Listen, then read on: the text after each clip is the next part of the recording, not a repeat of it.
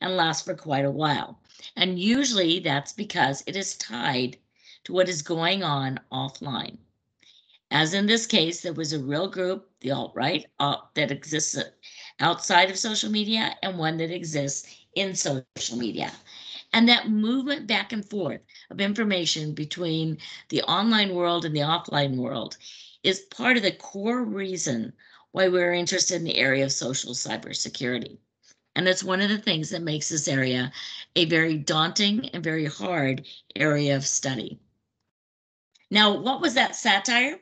Well, this what you're seeing here, the first post, is one of the illustrative posts that was sent out that said, I or my brother or my cousin or my older brother we went to this movie and got beaten up.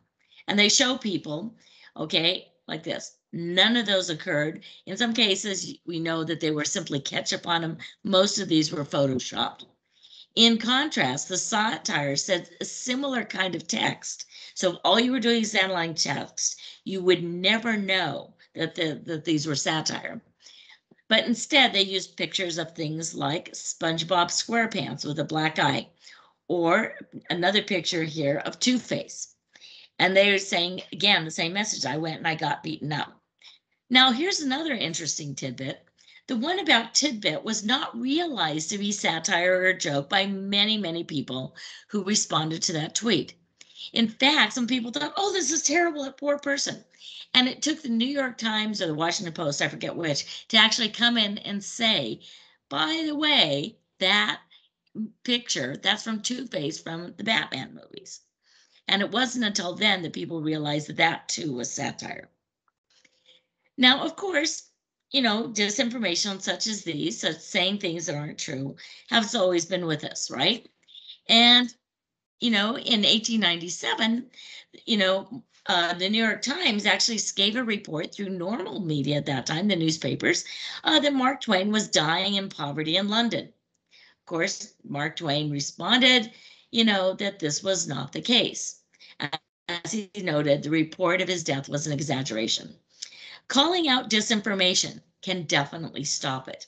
You can do it with humor, or you can just do it straight out. But it's not quite that simple because timing matters. And with social media and social cybersecurity, stopping disinformation by calling it out is all about timing. The other thing that's important to recognize is that disinformation nowadays, with the advent of social media, has a slightly different flavor. For example, during the pandemic, the amount of disinformation that has occurred has been enormous compared to ever before. Typically, during an election time period or during a natural disaster, prior to the pandemic, there would be 4, 10, 30 different pieces of disinformation. There were thousands during the pandemic, which is why many people labeled it a disinfodemic. Huge numbers of storylines, and unlike previous, and they moved globally. They were repeated. They moved across platforms. Many of them were very, very political-based disinformation, and they moved from one country to another as part of the national strategies of various countries to actually show that they were coping well with the pandemic. Within the US and within many countries, especially in Western Europe and so on, these messages took on an increasingly partisan divide, and the disinformation around the pandemic was actually used to further polarize the conservatives from the liberals in a wide variety of states. Another feature of social cybersecurity is that a lot of times groups that are going to engage in nefarious activity plan out their actions and give early signals of that in social media. But you can also use social media to determine whether something like the Benghazi consulate attack is a natural upsurge of behavior on the part of the people in the area, or whether in fact this was kind of a covert terror attack. In the case of the Benghazi one of the ways that was done was we were actually, in fact, I was actually over in Europe at the time training people on how to detect terror groups and social media. And we're watching what's going on around the consulate. And all of a sudden, things go crazy online, right? All of a sudden, there starts being a lot of stuff about Benghazi being hit, the consulate being hit, and so on. This is the red dots here is what the social media response retweet network looked, within a few hours. And you'll see there's lots of big stars. That's very typical of what you will get in Twitter when you get events like this. But what is going on there? Well, all these big center nodes, those are news agencies. News agencies make up less than 1% of the actors in social media, but they are the most frequently, among the top 10% most frequently retweeted. The second thing is they were suggesting that perhaps this was due to this movie that came out called The Innocence of the Muslims. In point of fact, prior to the consulate attack, which occurred here, there was no mention of that movie in social media. All the mention came after the attack, and all the mentions were people retweeting and talking about the speculation due to the news agency. Moreover, there was no signal that there was going to be an attack whatsoever in Twitter. In contrast, in Egypt at the time, there were protests quite a bit. Okay, many of them were at the embassy there. There was lots of signal. Now, they didn't go in and destroy the embassy. They didn't try to kill people. They weren't burning things up. But, it was Egypt. And at that point in time, every couple of weeks, like clockwork, there would be another protest. It was always planned, discussed. People were told where to meet and where to go in Twitter. And you could see the cyclical pattern of that. Social cybersecurity is about trying to help us identify these kinds of patterns. I will say that please, at any point, if you have a question, just, ask it or type it into chat, and, please feel free to interrupt me with questions. That's absolutely fine. Now, if we go a little bit further and say, well, how else are terrorists using the social media these days? Let me give you an example from ISIS. So what you're seeing here is a picture of what were thought to be members of ISIS, okay, that were collected via a kind of the special social media inspired snowballing approach. And we often think of this as a Syrian-focused extremist group.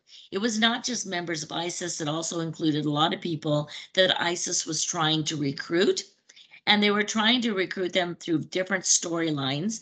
In particular, they were trying to recruit women, and they had like several different stories that you see out there. One of the stories that they were using and propagating in social media was, to join ISIS because, you're a good God-fearing Muslim woman, and this will help you have, find a man and have kids. The second story that they told was to other young women, which was basically, come and join ISIS because you can be a chick with a gun and we'll give you guns. Two totally different stories. Both were promoted in these communities by bots. Now, in this particular community, you'll see this little green dot of everything up here, okay, the little circle. That is actually the Fear of Being Known bot. Now, I'm going to tell you what the Fear of Being Known bot did and how it played a role in helping ISIS out. But first, I want to tell you a little bit about Twitter.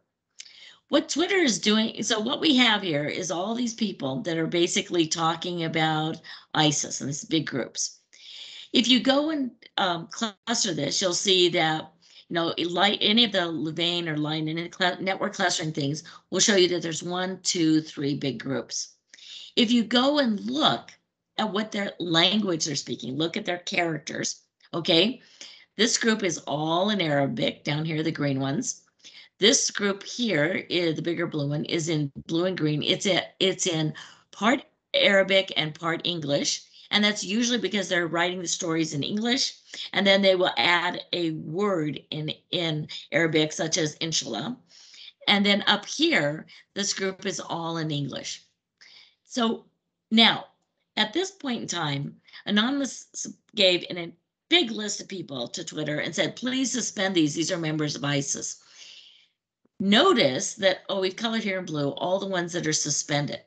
What this really tells you is that what this really tells you is that Anonymous and Twitter at that point in time could not speak, could not read and process Arabic. Because these people down here were talking about the exact same issues and looked exactly the same as these ones up here and these ones here in terms of their vitrilicness, their closeness to ISIS, etc. This thing, as I said, is the fear of being known bot. The fear of being known bot is known as a kind of social influence bot, or a botnet, where each of the little bots within it, which are completely automated accounts, are busy sitting there initially, simply sending messages with long lists of app mentions where all they're doing is mentioning the other bots. That makes them look like this kind of a community. Now, Twitter searches for communities and groups, okay? And so this group is going to get their attention. And they're going to pay attention to it. And they're going to try to give all the members of that group back, interesting stuff. And if other people mention one of the members of this group or retweet something from one of the members of this group, the entire group is going to get recommended to that person. So what this bot does is it starts every now and then retweeting this imam from in here. And the imam doesn't have to know about what they're doing, okay? And they probably don't. But what they start doing is that imam turns out to be one who was touted by Al-Qaeda as really understanding and promoting the correct jihad. So this bot is then retweeting that particular imam. These people who are already sort of following that imam, because that imam was important in that group, now have this bot being recommended to them to follow. All of them now start following this bot. This bot now sends out messages about that referencing this particular site. That particular site is saying that they're collecting money for the children of Syria, and is widely thought to be a money laundering site for ISIS. So in this way, bots can be used, right, to both promote certain actors like the imam, to promote certain sites and sell you things, okay, and thereby influence people's behavior.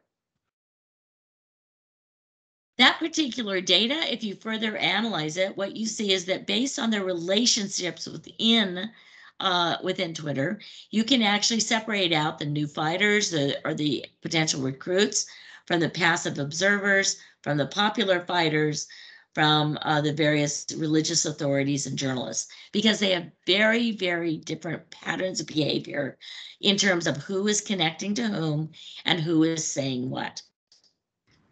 Dr. Carley? Terrorists are good. Go ahead. We're being asked by Dylan, did the imam reciprocate interactions, or were they recommended just off of the one-way communication? The imam did not reciprocate communications. The imam's messages were just simply retweeted by that group. Thank you. Okay. And like I said, the imam may not have had any clue that this was going on.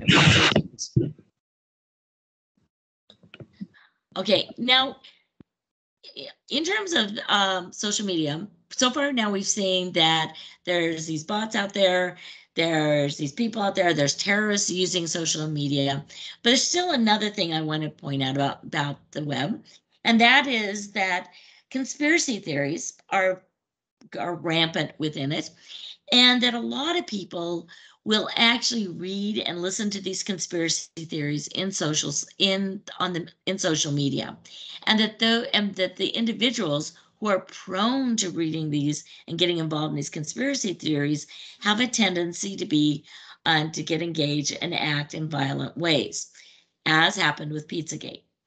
Simply moving the data off of, say, Twitter or off of Facebook, all that does is it moves the information and the people to more obscure platforms, often on the dark web, where it still is going on. And then it comes back out in ways that are harmful, of course. Bots in social media also have the ability to spread negative information. Often they do that by retweeting hate speech, messages that contain hate speech. And what we've noticed is that as the amount of negativity toward a country increases, the number of cyber attacks against that country increases. Now, that does not mean, now, what that is suggesting is that the negativity might be causing random people to engage in cyber attacks against those countries because they're getting increasingly upset and angry, okay? It also may be that other countries are seeing this as an opportunity to actually first create dismay in the country. Like, let's say it's Russia against the US. Russia's trying to create dismay in the US. Oh, everybody hates you. And then bam, oh, yes, we're going to attack you. Okay. But there is a linkage. So the point is, social media in and of itself is not isolated from all the other ways in which cyber data is affected. The other point is that disinformation on social media doesn't just affect things like cyber attacks, it also leads to the breeding of intolerance. What we saw happening during the pandemic, and I want to look at these circles up here, is that there were individuals out there who, when the pandemic first is hitting and people are starting to pay attention to it in February, are sending out hate messages. These are the red dots. The yellow dots are those that contain abusive speech, and the blues are just random things. A lot of the hate originally was directed at, the cruise ships, and some of it was directed at China. But what's happening is that there's bots underlying this, and they're being used to introduce those spreading hate speech to each other. Notice that the abusive groups are already connected here. And so by, just within a little bit of time, you've got these hate communities forming in the middle, and then they spread out and they start spreading their hate, and they get more people started spreading hate speech as people got more and more and more upset in the early days of the pandemic. So disinformation was actually used to foster these groups and to foster their behavior by talking about by suggesting, for example, that you could get COVID by eating in Chinese restaurants, you could get COVID by ordering Chinese food to your house, and so on. And so there were a number of disinformation stories that was used to foster this. But once the hate groups formed, they were targeted, and it was suggested to them other groups to hate other than who they started. And in fact, it was suggested to them that the people they really should be hating was not the cruise ships, was not even necessarily Chinese, but it was scientists, because the scientists were lying to you that there really was a pandemic. And so you had this growing upsurge of anti-science behavior that has been fostered by disinformation during the pandemic by spreading it more and more of it into these hate groups that were first formed. So what is social cybersecurity? Well, social cybersecurity is the science that's designed to characterize, understand, and forecast cyber-mediated changes in human behavior and social, cultural, political outcomes. And it's the engineering to build the technology we need to do this, right? So where cybersecurity is about hacking machines and data, social cybersecurity is about hacking people. And that is the point why it's very different. It requires very different skills than does cybersecurity. There are many influence operations that occur online, and in influence operations, which are a big part of what social cybersecurity is about, the idea is to control and manipulate individuals and communities, not just by affecting the actors, not just by affecting the narrative, but by controlling both of those. And the most influential of social cybersecurity attacks to date have been those that have changed who people are talking to online at the same time that they change what they were talking about.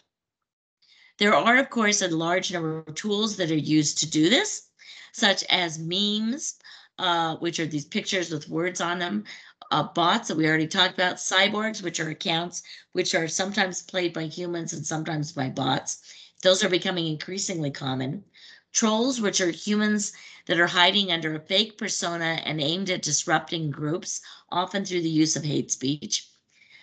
Deep fakes, which include the talking heads we've all seen by now, various altered videos, such as many of those that were placed on YouTube during the pandemic, and subconscious cues. Cues are things that are tells that occur in text or in images that give you insight into the emotional state of the sender or impact the emotional response of the person who is reading it. So for example, if I use write in all caps, right? It makes you think that I'm mad. That's my emotional tell, but it makes you feel, oh no, dismay, sadness, etc. If I include a picture of a smiling little kitty with a pink background, that usually gets people excited and happy. And in fact, such things as cute kitten pictures have been used frequently to get people to download malware to their machines. Some of the overarching goals of social cybersecurity is to enhance, is basically to preserve and support an informed democratic society.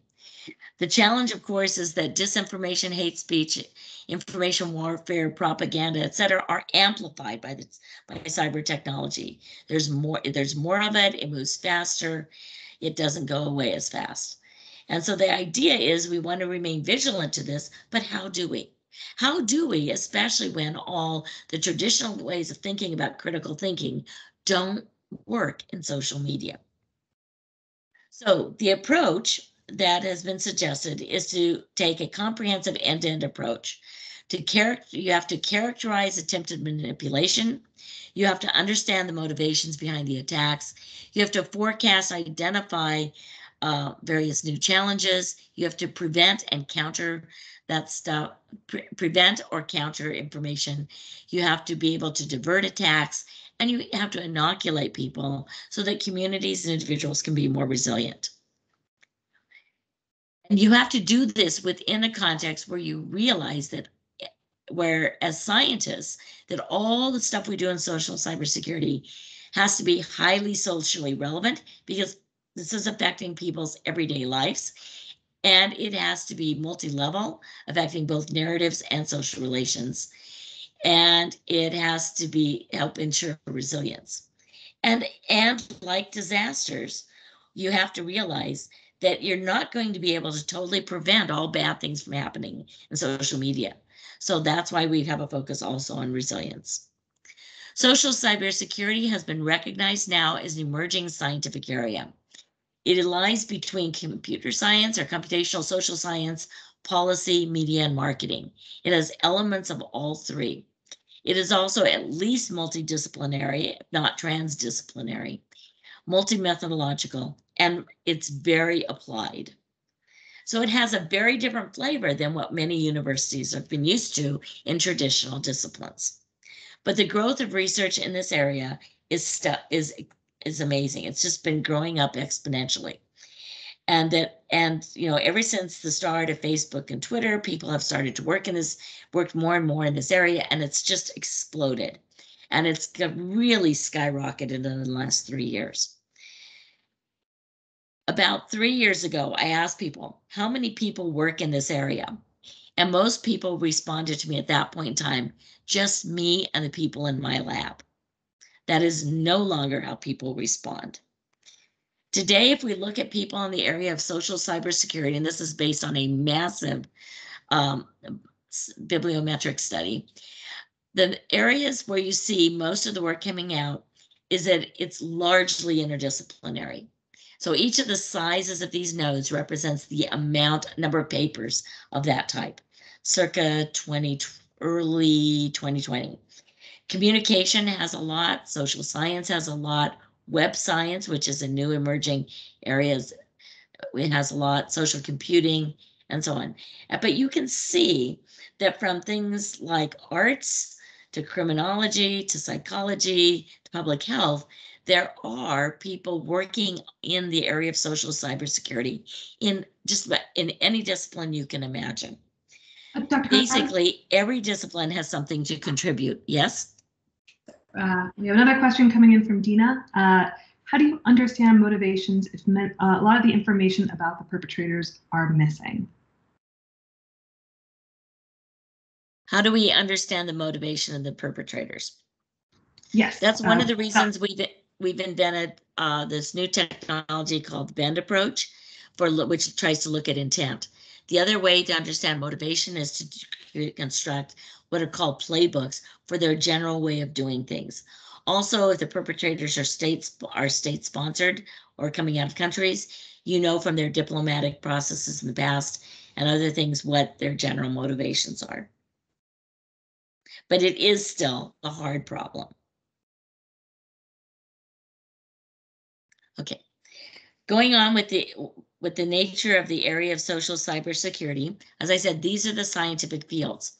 Every field out there has something to contribute and needs to contribute. In terms of the area of research, to date, the vast majority of work in this area has been focused on disinformation and misinformation. The second biggest area has been people talking about user behavior. That is, how do people respond to social media? Does it depress them or excite them? Is it better for autistic children or non-autistic children to use? And so on. Politics and democracy is another area where you're seeing a huge amount of work. You're also seeing stuff that is simply about identification of things like bots and trolls. But there's a growing amount of work that is looking at extremists and terrorists online, that is looking at this more from a crime perspective, that is looking at this more from a disaster or a censorship perspective. But all of these are areas where you will see research.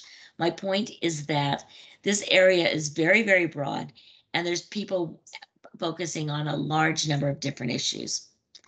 And they're using lots of different methods. A lot of the work has a quantitative field for it, and therefore uses things like network analysis, dynamic network analysis, high-dimensional network analysis, visual analytics, text analytics, etc.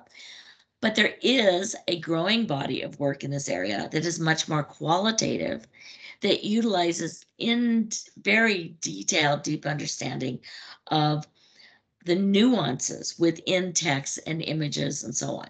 So there's a growing, use of different kinds of methods. And what people are finding in social cybersecurity is that you usually want to use multiple methods. You get a better understanding of what is going on by taking a multi-methodological approach. Just as you understand better and able to predict better what is going on if you take an at least multidisciplinary approach. The scientific community circa 2018 basically looked like this. What you see here is this is co-authorship, and most of these are little labs where the person who ran the lab and their graduate students are busy writing papers. But there was some movement between labs, and this is the original group who had produced the most papers in the area and the connections among them. As it has grown just in the past 2 years, okay, this is the network now. There are way more people involved, and there's much more connection among a lot of different groups. In particular, there are 10 main centers that are funded by the Knight Foundation, and all of those centers are now connected, and the growth in this area has gone from a couple thousand people to over 10,000 people and counting worldwide. So there's a huge upsurge in the scientific community. Yes. Following up with this surge in the scientific community, one of the participants wants to know what are some of the best journals to follow for these interdisciplinary topics? Well, please use journals and conference proceedings. So some of the best journals, you will find a lot of work on this area published in Computational and Mathematical Organization Theory. You'll find a bunch of it in the ASONOM journal. You'll find a bunch of it in the what is it called, the World Wide Web Journal. You will also see it in the SVP BRIM's conference proceedings, IC2S2 conference proceedings, and so on. If you email me, I'll send you a listing as of 2020 of what were the top journals. Thank you. Social cybersecurity, as I mentioned, is this emerging computational social science area, and it's very applied. The reason why we often talk about it these days as transdisciplinary is because we found that traditional theories coming out of psychology, sociology, etc., traditional approaches coming out of computer science, although they translate sorta, they have to be translated because the volume of stuff is bigger, because most of the traditional social science theories did not take the affordances of social media into account, because a lot of the computer science stuff did not take people into account enough, and that you really need to do these things kind of together, because it's a different kind of logic in some sense that is being used when you've got huge volumes of data with interventions by media all the time and so on, and with people acting from various logic and dyslogical ways. So what's easy in this area, relatively easy, is using artificial intelligence to detect artificial intelligence. That is, using machine learning techniques to detect bots, using machine learning techniques to detect deep fakes. What's hard is the fact that you've got people in there, and people are constantly changing how they're using these things and how they're responding to these things. The other thing I will point out is that people thought that this thing would be done if we could just get great fact checkers. Inaccurate facts are not the issue. Inaccurate facts make up a very small percentage of the influence campaigns that are going on and the disinformation that is being spread. There's also a number of interesting challenges that people in this area face. First, the data is not free and open. The providers, such as Twitter, Facebook, etc., dictate who can do what kind of science by giving differential access to data to different groups. The data that you get is often only a sample of the data, and we don't really understand the biases that are in that data because of the way it was collected or the way that the data platforms chose to give it out. And these biases, therefore, are rarely accounted for in doing the analysis. The data itself is not preserved. So you cannot take old studies and go back and replicate it, because many of the platforms have policies that after an account has been suspended for so long, or after data has been removed for so long, it's gone. It's literally wiped out. Okay, they don't necessarily store things, right? So replication is difficult. So proof by replication doesn't really work well in this field. The data itself is not fully shareable because reuse is limited by the terms of service of the data of the platforms, and the data production itself is time variant. That is, like Weibo, for example. We were trying to collect data from Weibo, and every few days for a while, they were changing their API. So what data you could get out changed dramatically from day to day. Twitter just made a major change in its API, right? And they've given the new one out to academics, but they want to switch the other one. Major change in what kind of data is available. So data production itself changes a lot. And finally, the policies in this area are out of sync with the technology and science. And as our lawmakers and as the people who run the IT shops in organizations try to erect new policies, they're often doing so in the blind because they don't themselves understand how social media works. If you have any doubt of that, go back and watch any of the videos where they captured Congress questioning people like Zuckerberg.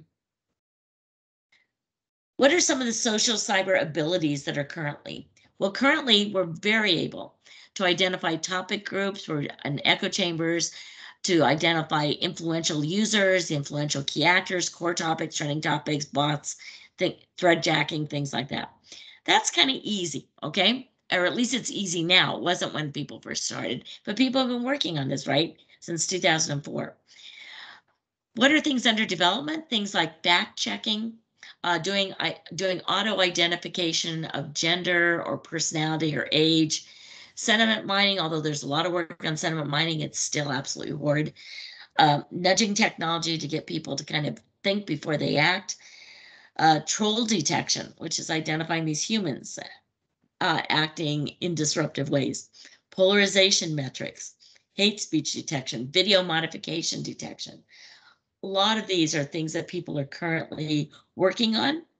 And you can see that a lot of these are really focusing on different ways of affecting whether or not the information is that you see is what the source originally sent, or seeing if what the information you see can be recognized as having the same intent as what the source originally intent was. Now let's think about this historically for a bit. As I said, disinformation's always been with us. Social influence campaigns have always been with us. One of the areas where this is played out, where there's been a lot of historical work, is in the area of information warfare.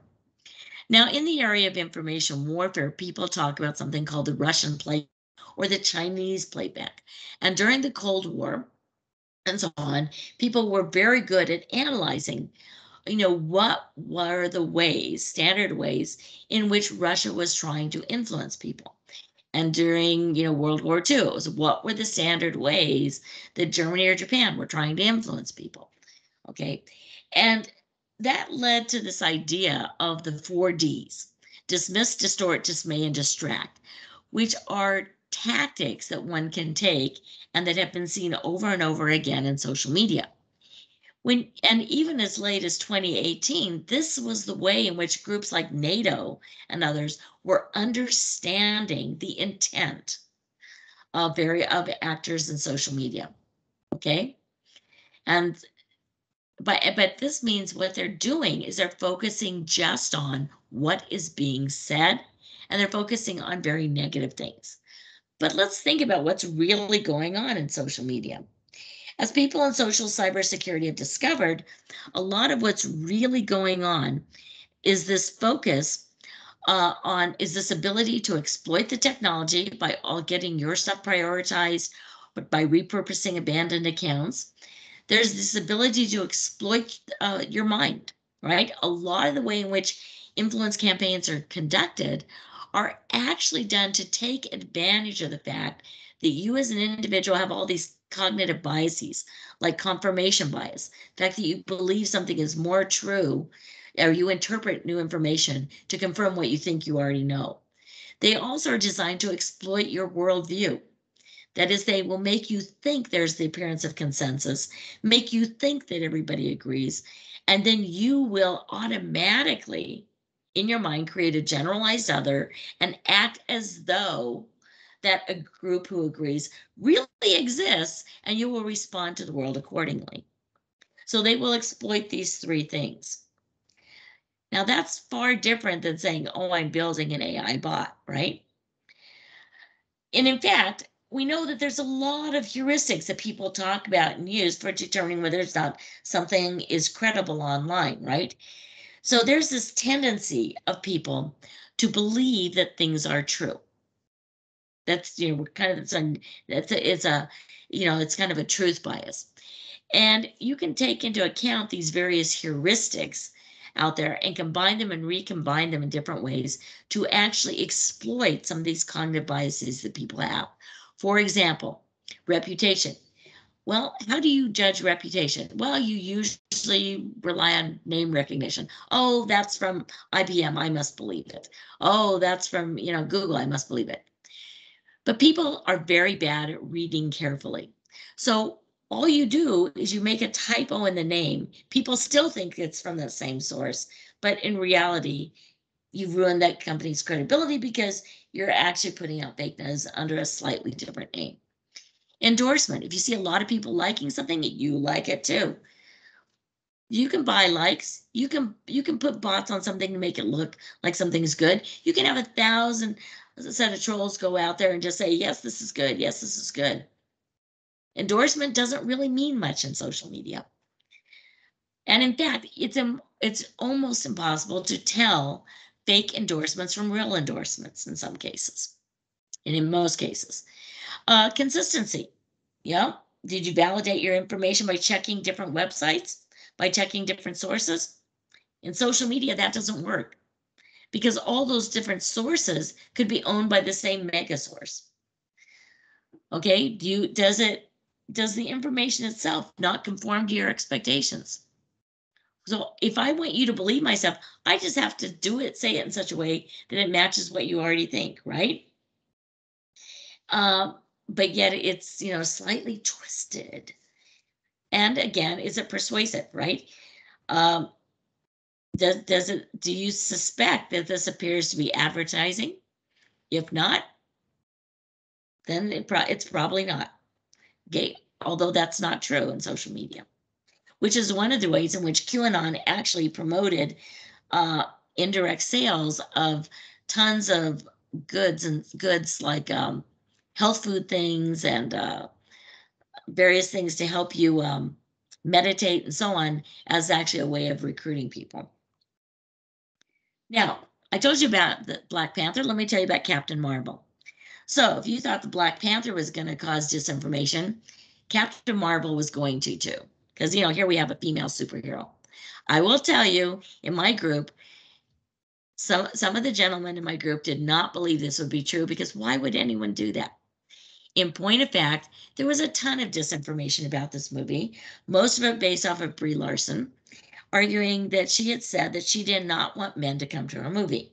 That's actually not what she said. And there was a huge online discussion around this. And two different lines of disinformation were arguing that Brie Larson had, said this when they hadn't. They differed in that one of them just simply said to boycott the movie. The other one said, no, don't boycott. Take the Alita challenge. Watch the Alita movie instead. So what I want to show you is that these were two very different strategies. And the Alita challenge was meant to excite people by getting them to watch the Alita movie. The boycott one was one to create dismay. Both of them were tied off of false information. Both of them are spreading disinformation about Brie Larson. But the Alita challenge one, the exciting one, the happy one, had a much longer shelf life, right? It lasted much, much longer in social media and got much more attention than did the other one. Partly it was because it was happy, not sad. The 4Ds are all sad, okay? Which is why we often want to look for things that are exciting or enhancing or engaging. The other thing that let the disinformation on the Alita challenge go further is that you also had celebrities retweeting it, and you even had more news agencies retweeting it. And the fact that it's coming more from celebrities and more from news agencies makes it last longer. So if you can get your disinformation to be also spread by an apparent news agency or by a celebrity, it's going to last longer in the social media world. One of the ways in which you can get your information also to last longer is to make it come from a media that is owned by a state. So if we look at state-sponsored news sources and state-sponsored accounts like those out of China, Russia, Canada, etc. Now, most countries have some kind of state-sponsored account. They vary dramatically on whether they contain accurate or inaccurate information. They vary dramatically, in terms of how actively they're used and so on. The point I want to make here is that in state-sponsored accounts, particularly China and Russia, the actors that surround those and that retweet their information are not necessarily people. And in the case of China and Russia, they're overwhelmingly bots. All the ones that were on the right are actually accounts that are red are bots that are surrounding China or Russia. And whereas the white ones are ones that are actually people. and they are busy out there retweeting it. So they've got these armies of bots around them retweeting all their messages and trying to get their attention. Why might you care? Well, here's an example of why you would care. There's this guy, C.T. Lau. C.T. Lau is a critic of China. He's a critic of the Chinese Communist Party. C.T. Lau has a lot of expats from China who pay attention to him, and so on. Now, the real C.T. Lau here is on the left. On the right is C.T. Lau, who started tweeting, who spent a lot of time tweeting during the pandemic, who is sitting there outside of the Chinese state-sponsored media and retweets a lot of things they say. In particular, retweets things that had to do with how the US created the pandemic, because we created it in a bioweapons lab in Fort Detrick. We sent it over there with the soldiers for this military exercise, and we infected Wuhan and then brought it back. C.T. Lau, now notice, their real Twitter name is CT Lau 3. The real Twitter name here is CT Lau 2.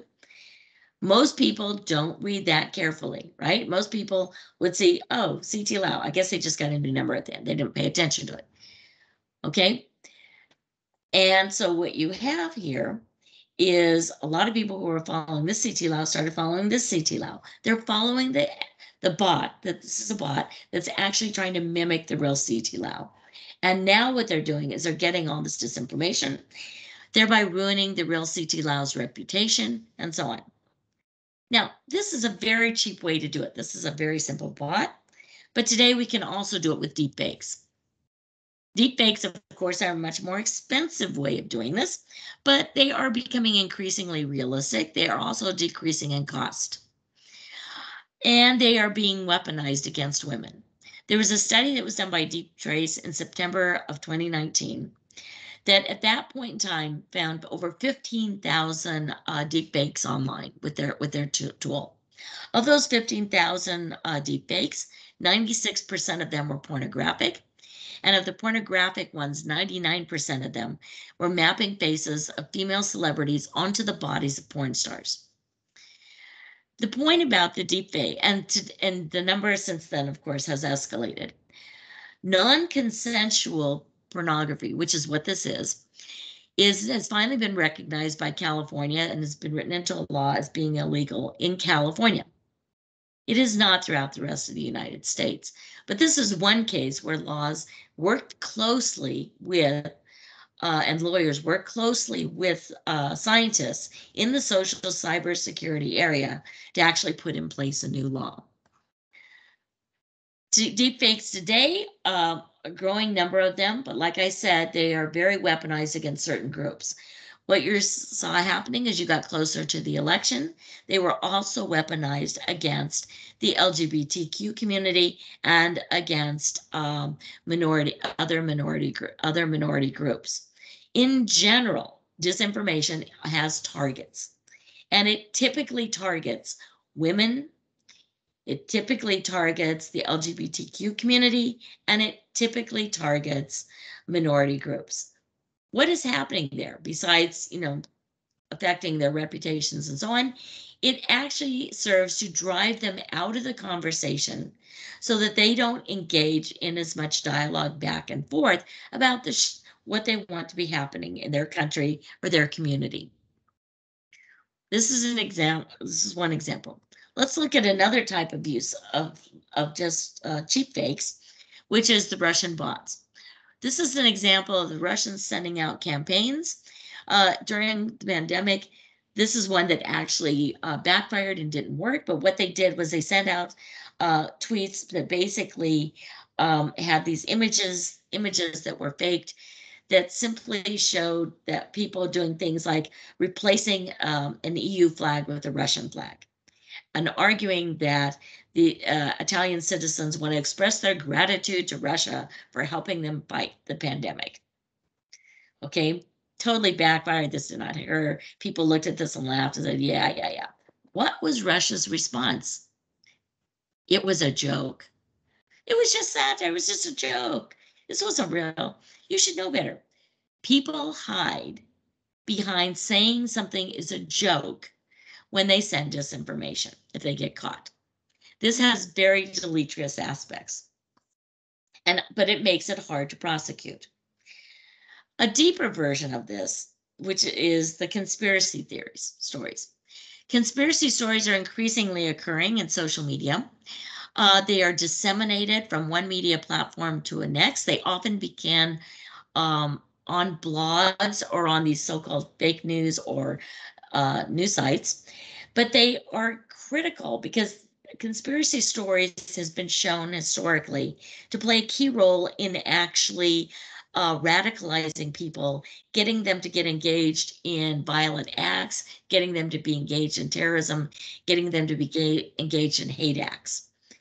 And if you look at a lot of the mass shootings that have occurred, many of the individuals there were motivated by the things they read, by the conspiracy stories that they read and that they were, and part of the conspiracy groups they were part of online.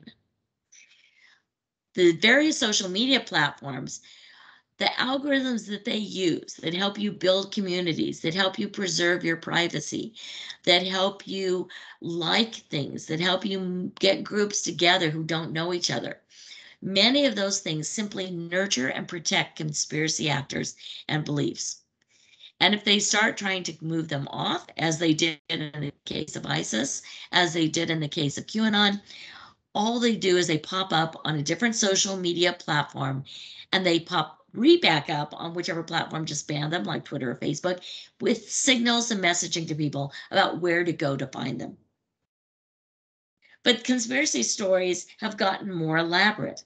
For example, this is the New World Order one that has occurred and that has spread along with the pandemic throughout the world. It basically goes like this. Bill Gates is a smart guy. You know, he created the virus and he made sure that it got spread to China and throughout the world because he knew that this kind of virus would cause the world to go on lockdown, meaning people would be staying in their homes, they wouldn't be able to go out and so on, which meant they would have to order in more food, they would have to order in whatever they want, they couldn't pay cash for things as much, and so they would have to go cashless and use their credit cards more. He also decided to invest in 5G. Why? Because 5G would be what would all the information back and forth these credit card companies would flow through the airwaves, and you would need 5G to help carry all of that information, as well as all the information back to these people. But in addition, 5G can be used to control RFID tags. RFID tags can be micro-miniaturized, and they can even be put under your skin. And in fact, in countries like I believe it's Sweden, there are people with RFID chips in their fingertips that they use to unlock their doors so they don't have to carry keys. So here we're going to use micro-miniaturized RFID chips. We're going to have 5G towers, and we can use those 5G towers to communicate with our RFID tags. Then we will inject these RFID tags along with the vaccination. And if you went and got your vaccine shot, you may notice many of the bottles had RFID tags on the outside, not in the needle, and so on. But when we do this, we will inject the RFID tag into the people, allowing them to be controlled by the 5G towers, which now they're all going through anyway because they went cashless. And now we can control everyone. Yay. That's basically the conspiracy theory. Not true, okay? But it's based off things that in some sense are true. There are more 5G towers now. There are RFID tags that are miniaturized. More people went cashless, you know, etc. Okay, but this is an example of the kind of story that is very elaborate and that gets spread, and it spreads throughout the world very rapidly without the use of deep fakes or anything like that. It's just simply disseminated through social media. Deep fakes help in it nowadays by actually acting as talking heads for some of the people in the scenario, such as Bill Gates. A lot of disinformation and a lot of attacks on individual groups in social media are spread using memes. Memes are just used as a tool for influence, and there's more memes being spread every day. Importantly, memes exist where people simply go and change the the wording on it, okay? And as they change the wording on it, they are creating a real nuanced debate. And what we're seeing increasingly is that during political events, people use memes and change the words as a way of engaging in discussion and carrying out debate. But they're also, because they have more traction, they fly through the airways more, and they're harder for programs to detect and stop the spread of this kind of information. Why do we find social cybersecurity people have also found why disinformation is spread? It's spread for fun. It's spread to alleviate boredom. It's spread to get more money. Many people make money off spreading disinformation. They get paid to spread it.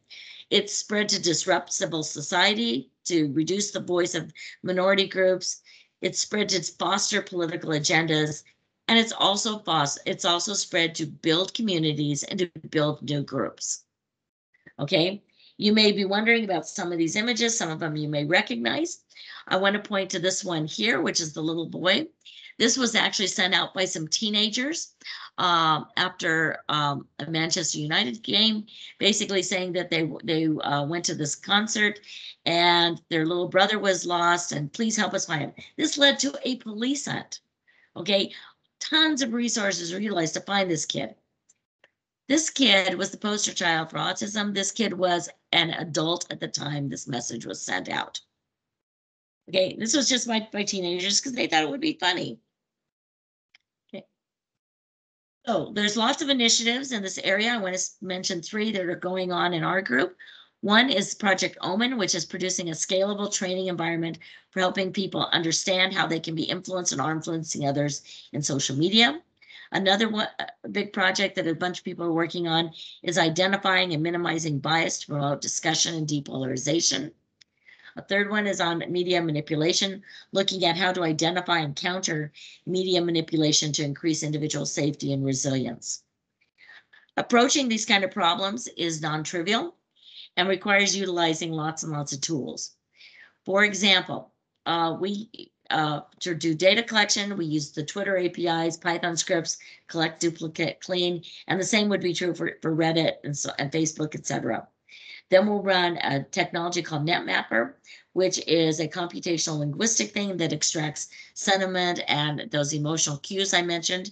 We run a bunch of machine learning tools that identify bots, detect hate speech, identify what city, state, country this stuff is coming from, classifies actors as to whether they're news agencies, government actors, etc. And for English-speaking stuff, classifies it according to whether it's conservative or liberal, then we put it through network analytics and visualization.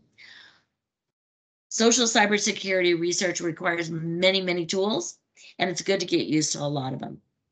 Social cybersecurity issues, according to the National Academy, the areas that they identified for research are social cyber forensics, identifying who's conducting, identification of maneuvers, and the strategies used to conduct those attacks, intent identification, that is identifying motives, information diffusion, tracing attacks through time, new measures of effectiveness of attacks, new ways of identifying who is susceptible to attacks, and then identifying how to mitigate these attacks. I'm pointing this out because these are areas that, because they were recognized by the National Academy and others, are now being the kinds of things where grant proposals are being looked for from the National Science Foundation and others, because these are considered important key areas. Social cybersecurity has been written in as a key component of the national plan and is a key need for the country. Social cyber forensics, again, its idea is to identify perpetrators. It is made difficult by the fact that you often have to go back and forth between the real web and the dark web, and you basically need more work to identify better theories and methods in this area. For information maneuvers, the idea, again, is that we need better interdisciplinary research to develop computer models and theories about information maneuvers in cyberspace, how people are doing things, when they're doing them, and how they're coordinating. So theories of online coordination would fall into this area. information diffusion. The idea is that we need more research to looking at multimedia diffusion, how stuff goes from say Facebook to Twitter to blogs back and forth, and what the relative affordances of those. Are they always the same actors on all of them? Are they different actors? You know, and how can you, and what set of things it works best to escalate a message or to de-escalate it. From effectiveness of attacks, the idea is to develop new measures to measure the impact of information campaigns. Let me explain what the issue here is. The issue here is if you go to any of these tools that are out there that help you surf through social media, they'll usually measure what is going on in terms of what are called vanity metrics. How many people liked this post? How many times was it retweeted? How many followers does someone have?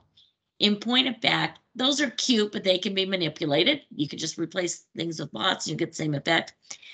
What we really want to know, or not those, what we really want to know is the impact on society. Is this causing polarization? Is this causing mass hysteria? Is this causing people to purchase more goods and services? You know, what is the real world offline consequences of this, of these online attacks? And that's really what the focus and what the issue is here. But understanding the relationship between offline to online is very, very difficult. Understanding who is most susceptible to attacks. We need to be better able to characterize the groups at risks and to identify ways to increase their awareness and of malicious information. So it's not as easy as just simply saying, gee, in Western cultures, women, LGBTQ, and minority groups are at risk. Well, more precisely, within them, are there subgroups more at risk? And why are they at risk? And what's needed to stop it? And what are the exact laws we could put in place to protect them? And how is that different in South America? And how is that different, you know, in the Asia Pacific area? That's really the issue. In terms of response to attacks, the idea is to support the design of better counter messaging strategies. Recently, we have looked at all the different counter messaging, all the counter strategies that have been proposed in the past 15 years. And when you look at all the different ways people think they can stop bad stuff from happening online, the vast majority of it has been someone scratching their head and said, I think this will work. Let's try it. The vast majority of them have never been tried. If they have been tried, they've only been tried in a lab, not in the real world. And a lot of the things, and the few things that have been tried in the real world, many of them have backfired or had severe unintended consequences. So understanding counter messaging is a huge issue. For example, suspending tagging an account as this contains disinformation often causes more people to read it than would have read it initially. So these are some of the research directions that people suggest people to work in, such as better characterizing groups at risk, supporting design of counter messaging, etc. For science, this means, again, social cyber forensics, information maneuvers, governance, mitigation, diffusion, etc. So how do we combat disinformation today?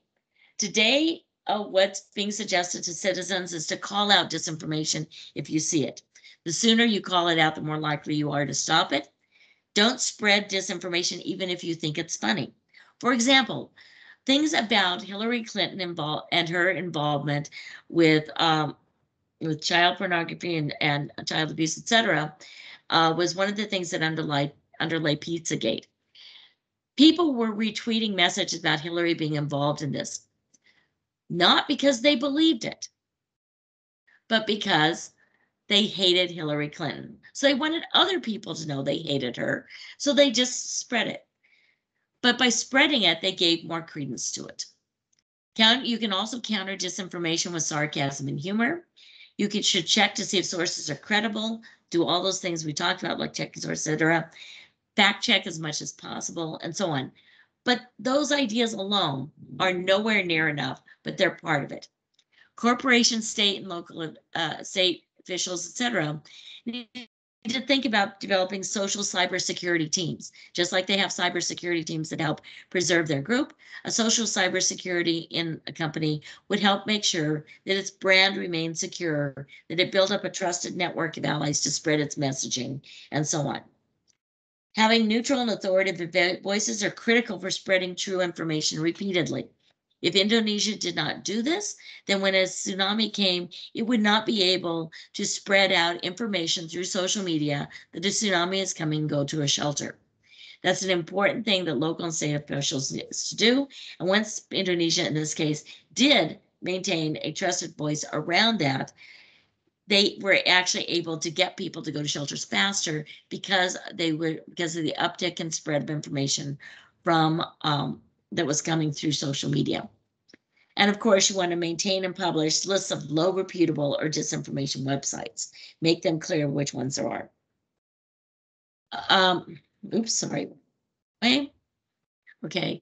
The new information environment, I want to point out, it has an unprecedented speed, and it requires us to respond quickly in adapting how we do science, in translating our theories that would come out to operation. We can't just live in ivory towers, and we need to transition tools to those that need them right away. If you wait for them to go through the normal transition path of 7 years, we're on to the next social media crisis, right? Because there's new things occurring it has like a 2-year life cycle here. So it's basically, we have to rethink the scientific ecosystem in order to do social cybersecurity. So I want to open it up for additional questions at this point, and that's where you can get more, and you can also email them to me as well.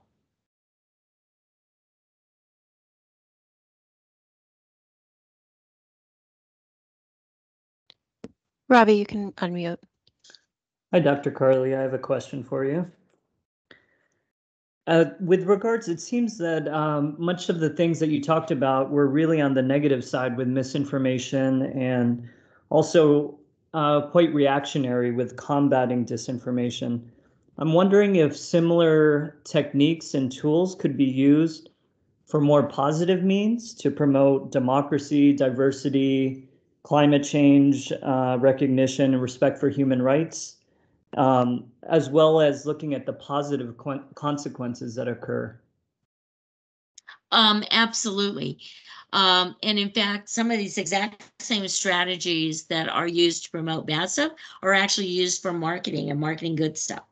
Some of the strategies of using the botnets and so on have been used in Indonesia to actually spread information about the tsunamis coming and to activate groups there as well.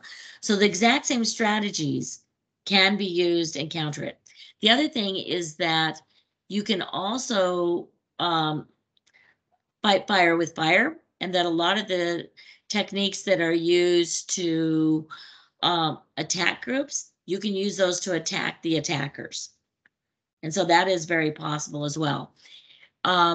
Although doing so within the US is sort of against our norms of practice. And so we typically don't engage in those kinds of things. Does that begin to answer your question? It does. What about for more lasting impacts in like respect for human rights and democratic norms? So yes, they could be used in that way. The trouble right now with respect to democratic norms with lasting impact, like in terms of like helping give voice to minorities or helping people believe in climate change, is that what's going on right now, it is a little more complex, and that the way those groups are being attacked, and those things are being attacked, is with this very coordinated approach, and at the same time sowing confusion on the other side. So in order to promote the democratic norms, to promote climate change, etc., what you need is to be able to actually counter the confusion voices that are coming in, as well as doing the pro things. That makes a lot of sense. Thank you. It's almost like we need bots to be promoting democracy. Yes, you do.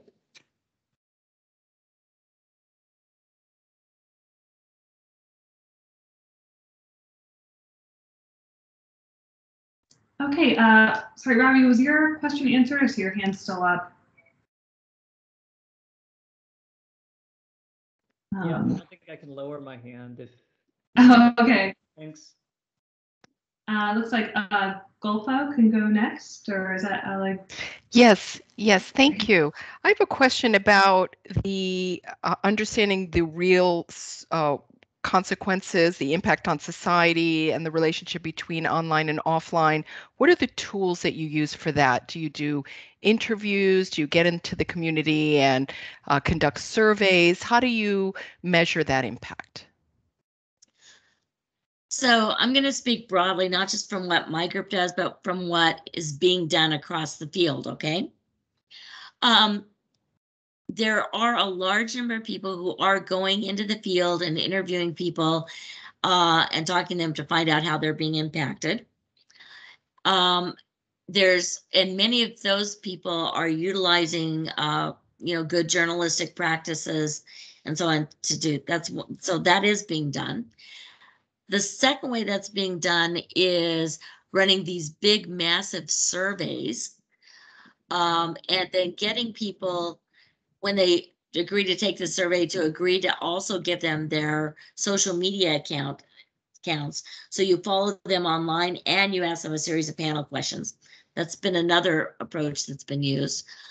Third approach that's been used is to do what's called kind of general comparison, which is, I've got all the social media data about what people are saying about wearing face masks.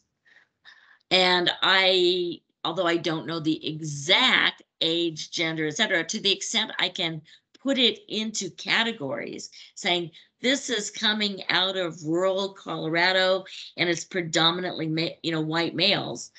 I can then use other survey data that was or other data that was collected, such as vaccination data, and say, oh, this is the vaccination data at a gross level for white males in rural Colorado, and I can then match them. I don't know that I have a one-to-one match, but I have a group-to-group match. That's also another way that's done. So those are three different ways in which people are doing it. There's new studies that people are talking about doing, which are utilizing MRI scans and showing people social media images and then study which part of their brains activate. Is another way that some people are trying to make the connection, and still others are doing it by doing it kind of from a time perspective. That is, they know when particular events occur and they know what the chatter on social media looked like around those events and looking at the relationship. So for example, we know that when like during the pandemic, whenever a governor made an announcement about a new lockdown procedure or, a new mask mandate, the discussion in Twitter in that state went way up. And if Trump said something, it really went way up across the entire US. So we know that a lot of it is event dictated. Does that answer your question? Yes, thank you, Kathleen. Hmm?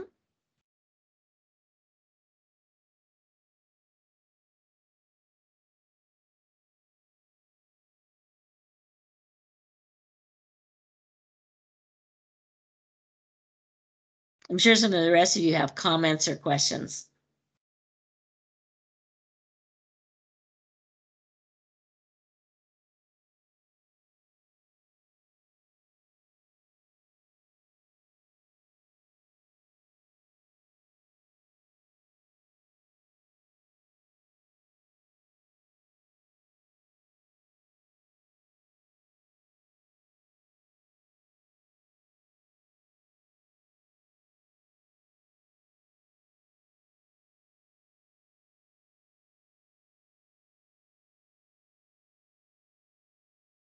Brian, were you trying to ask something?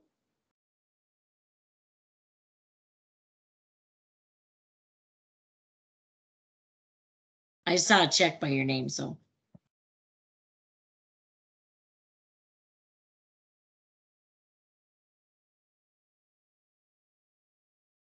I guess not. Okay, I do want to encourage you to feel free to reach out to me. If you'd like to be on our distribution list for further events or to just get, and further information, please let myself or Jennifer know and we can add you to the distribution list. I also want to encourage all of you who are interested in this space to look at the Social Cybersecurity Working Group page. This is a group that is trying to put together knowledge commons with information about things in the space, like descriptions of courses, where you can go find data set, where you can go find tools, etc. And many of you may have things you would like to see listed there, or you may find things there that are of use to you. And we recommend both. Please suggest things to add, or please, use whatever is there.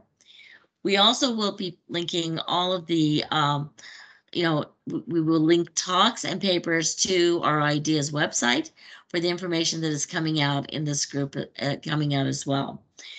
You can go there, for example, for new information about the Project Omen, as well as for new information on both the polarization work and on the work on media literacy and countering bad things happening. So I thank you all for joining us today, and I will stay on for any questions we have for another 10 minutes.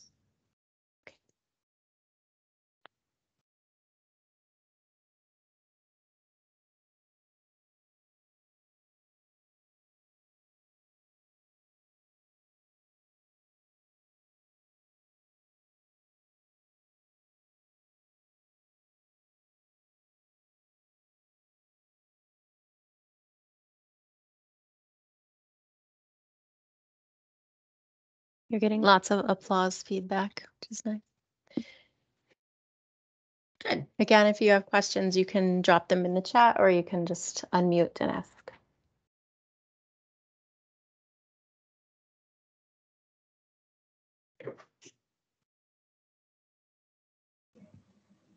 Hey, Dr. Carley, you mentioned that one of the biggest challenges in the field is data access and data restrictions. And you also mentioned how important it is to look at information diffusion and how that same challenge shows up, like when you're trying to find the spread of information across platforms.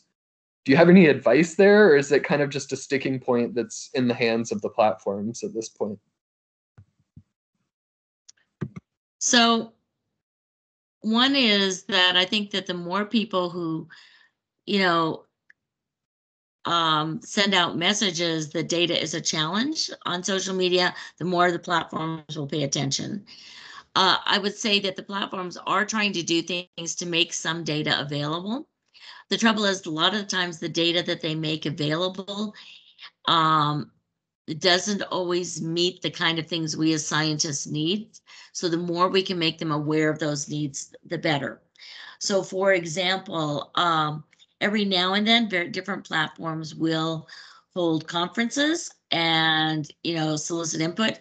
Going and attending those and giving input is a good thing.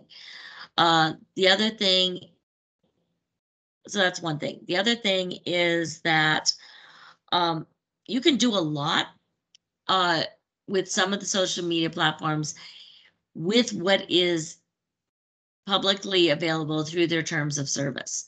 So for example, if you're using Twitter, what you want is a research group that is reasonably large so that you can legitimately collect from multiple media or from multiple, you can collect multiple feeds of data at once and cross compare them and link them together. The second thing that you can do is you can be very careful about and very narrow in your search terms or in the bounding boxes you use or the way you search. And I will, to give Twitter credit, its new API makes it possible to get more data for academics than ever before. And it makes it possible to get different kinds of data. With CrowdTangle, the main thing is to keep letting CrowdTangle and therefore Facebook know that They're not giving you access to network information. And the more you keep saying, I can't do this kind of study, I need this, they just need to hear that frequent a lot, because they are listening to people, what kind of data, and they kind of triangulate and say, well, what do the most people complain about? Is there a way we can make that visible? And then they have to go to their lawyers and so on about it.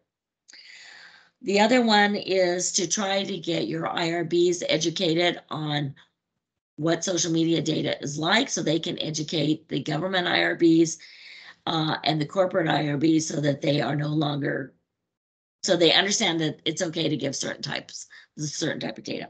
Those are a bunch of things you can do. The other thing is to start looking at use the fact that you're not getting all the data to your advantage, and look and focus on the biases that are in it, and so on. You can also do kind of intermittent diffusion and say, I don't know the exact diffusion path, but I can know the kinds of diffusion paths that are consistent with this. And that may be just a whole new science of diffusion we have to invent.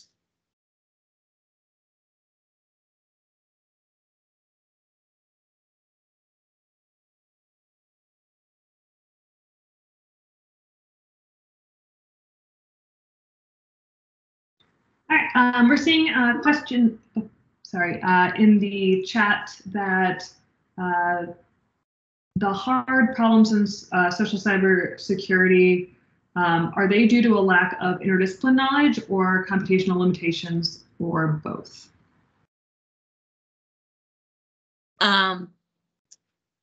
Definitely both. You're not going to solve this with just computer science. We really need to bring more different disciplines together and build new theories around this, right? And we need to build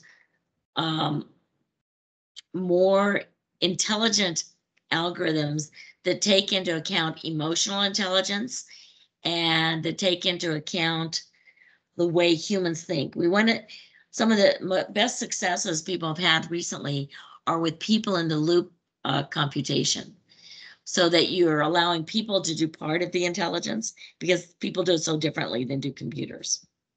So it's really both.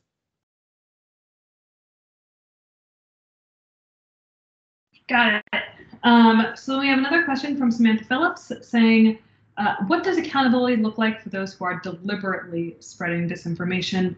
And could you speak more about what research identifying those most susceptible to social cyber attacks involves? Okay, so for people spreading disinformation, they're pretty much protected right now.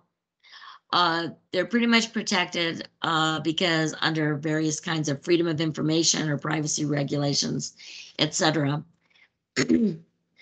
And they can also just claim that the disinformation, they just meant it as a joke. So it's very hard to prosecute anyone for spreading disinformation per se. There are some limiting cases, such as disinformation that leads to physical harm or death, such as people who spread stories that drink methane, drink bleach, and it will cure you of COVID, which actually led to the death of many people in the Middle East who actually drank methane. That is now in some cases being viewed as outright criminal activity and as intent to kill. So that one's prosecuted.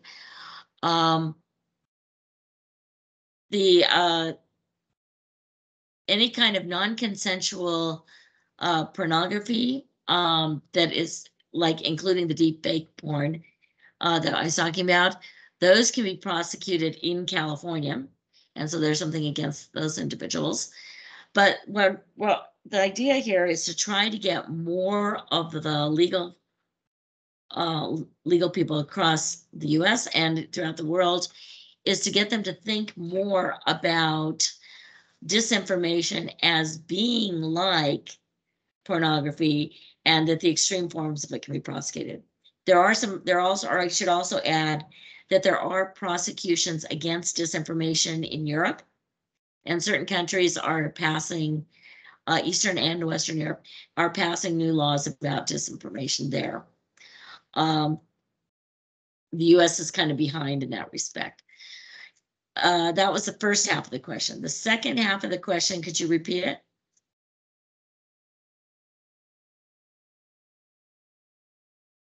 Yes, so the second question is, could you speak more about research identifying those most susceptible to social cyber attacks and what that involves? Okay, so there's two parts to the susceptibility part. One is identifying who is mostly getting attacked, and then identifying whether or not they are truly susceptible. And the research on identifying who is truly susceptible has largely been done with questionnaire data or in laboratories, where they've given them different kinds of disinformation or different kinds of attacks, and seeing whether or not they believed it, or whether or not they said that they would change their behavior because of it. Of course, you don't know whether or not they really will change their behavior until it actually occurs to them, but that's a different issue. That's a lot to identify who was being attacked the most.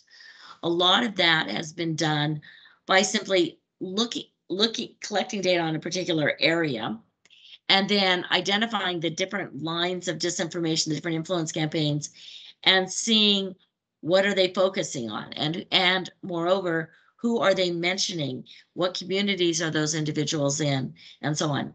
And what you see happening across like all the elections in Western Europe and the US is that there's always a huge line of disinformation that is aimed at women, and that you will see the same people who are doing that. It's on women's related issues. It's mentioning women. It's mentioning specific. It's getting into the feeds of, disproportionately into the feeds of women. Same thing with LGBTQ, and the same thing with minority groups. And in the US, that means principally Hispanic and African Americans, although increasingly now Chinese. And for different countries, it will be different. It will be different groups. How susceptible they are to that disinformation has then been studied in a variety of ways, or then looked at in different ways. So, for example, with African Americans, we know that there's a huge number of these stories gone to African Americans. We knew a certain number of individuals were African Americans online, that because they had either self-identified, which you can find in their things, or because a survey afterwards found out. And those people just stopped. They stopped their account. They went away. They moved to another platform. Follow-up surveys and one-on-one discussions with many members of the African American community by other members of the African community say, hey, we're being targeted. What are you doing about this? They say, I don't even want to engage. I'm not even going to go near that social media stuff from now on. So that's an example. It takes a combination of empirical analysis of the lines of attack and of who's being attacked. And it takes a lot of in-depth discussions, surveys, etc., with the individuals to find out how susceptible we are. And it also takes inferring susceptibility from the response.